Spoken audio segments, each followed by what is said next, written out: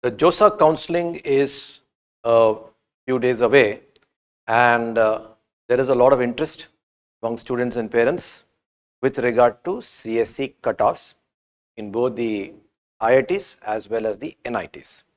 We've done a previous video for CSE cutoffs in all categories across all the 23 IITs. Following request from students and parents, we are doing this video today for the CSE cutoffs at the top 10 NITs. And how did I consider these top 10 NITs? I just looked at the closing ranks of CSE in the open category, and based on that I sorted, and normally these are accepted to be the top 10 NITs. Okay, NIRF ranking and other things may tell you a different story, but this reflects the popular perception, and these are the closing ranks as of the 6th round 2021. Last year closing rank 6th round. Okay, so just let's look at the cutoffs for the top 10 NITs, and here as far as NITs are concerned, as opposed to IITs, there are two types of quotas basically. One is the home state HS, the other is the other state OS. Now what is this home state and what is the other state? Wherever you've done your 12th class, you will be considered in the home state category in that particular state. Like for example, you've done your 12th class or intermediate as it is called in say Telangana. So Warangal, at NIT Warangal, you will be considered in the home state category. For every other NIT, Trichy, Surathkal, Rourkela, every other NIT, you will be considered in the other state category. So 50% of the seats are reserved for home state, 50% of the seats are reserved for other state candidates. Normally, the home state competition will vary from state to state. For example, Rajasthan is ultra competitive. Similarly, Telangana is ultra competitive. So there are a few states where there is a lot of competition even in the home state. But there are states, for example, Tamil Nadu, not very competitive. So in those cases, in the home state category, the computer science cutoff will be much lower as compared to other NITs. So we will see that difference here today. Let's start with NIT Trichy. In the case of other state, in open category, okay, now let me explain this. There are two categories in each of these quotas. In the case of open quota, there is gender neutral and female. Now gender neutral means both boys and girls will be considered. Female is exclusively for females. Okay, by creating this additional supernumerary seats, you get this female quota.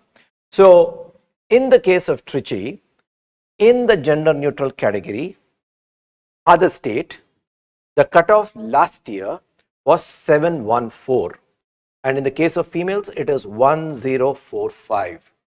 Similarly, EWS 129 306, OBC 369 361, SC 150 168, ST 47 and 59. Okay, I am basically focusing on other state because other state will tell you the nature of competition all India. As I explained earlier, home state competition will vary from state to state. Okay, now let's look at Surathkal. Surathkal, other state, gender neutral, last year's cutoff was 111, so 1111, and in the case of female it was 1688. The other things are obvious. Okay, so what you can do is you can take a screenshot of this for later reference. This table has the cutoffs for all categories for the top 5 NITs. Which are the ones? We already discussed Trichy, next is Surathkal, next is Warangal. In the case of Warangal, let's look at both home state as well as other state. In the case of other state, it is 1520 gender neutral and female is 2365 in the open category. In the case of home state, that means if you belong to the state of Telangana, that means if you've done your 12th class or intermediate from the state of Telangana, then you will be considered in the home state category for Warangal, and in which case the cutoff is 3089 gender neutral, 3773 female in the open category. In the EWS category, it is 587 634, 1264 1983, 496 972, 94 205 in the case of ST.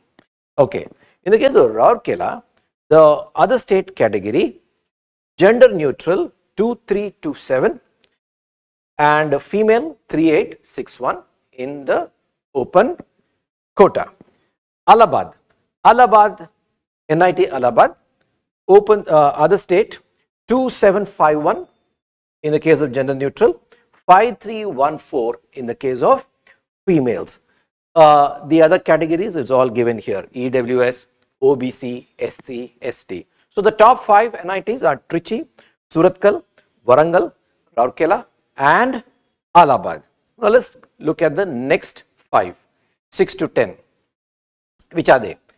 Jaipur, Calicut, Nagpur, Surat, Kurukshetra. In the previous slide, you would have noticed, let's take Trichy. Home state cutoff was 5659, other state cutoff was 714. See the difference? Huge difference, because in the state of Tamil Nadu, the local competition is not very much. Let's look at, say, for example, Warangal. If you look at Warangal, 1520 3089. In the case of Rourkela, again, there is a huge difference. 2327 other state, home state is 9349. So again, in Orissa, in the home state category, it's not very competitive. So even at 9349 in the open category, you will get a seat in computer science.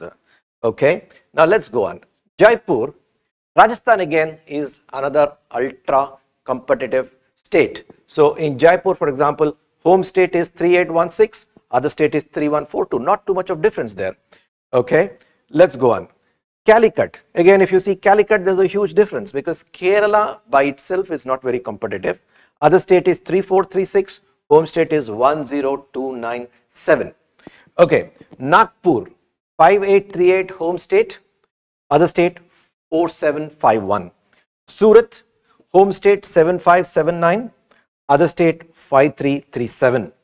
Kurukshetra, home state 6887, other state 5976. The other categories is also given: EWS, OBC, SC, ST. You can take a screenshot of this. All right. This will give you the top 10 cutoffs for CSE for the top 10 NITs. If there are any questions in this regard, you can post it in our comment section and we will come back to you. Also, there is a section of students who are not happy with their showing in both JEE Main as well as JEE Advanced. For all such students, there is hope, because you can always repeat. And last 2 years, we understand, because of Corona, students could not concentrate well. Also, the online classes are no substitute for physical classes. In some states and some institutes, the online classes were not held so very well. So some students genuinely suffered. If you think you've got the potential and you've not done well at JEE Main or JEE Advanced or both, I think you will not lose much by repeating. So instead of compromising on whatever you get, you can always try. And JEE Main and JEE Advanced for the next season is not very far away. Both the exams are not very far away. JEE Main may be held end of January, first week of February, the first session. The second session will be held sometime in April, and JEE Advanced as usual will be held in May.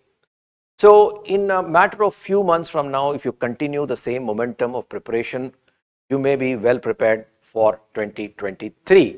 And compared to the students who are getting into IITs and NITs, you will not be losing much, because these students, as you know, the counseling is yet to start, and the counseling will go on till October, end of October. The colleges will start only by 1st of November. They'll have a very truncated first year. So compared to them, if you join IITs and NITs in 2023, you're going to have full 1 year. So for all those students who are looking at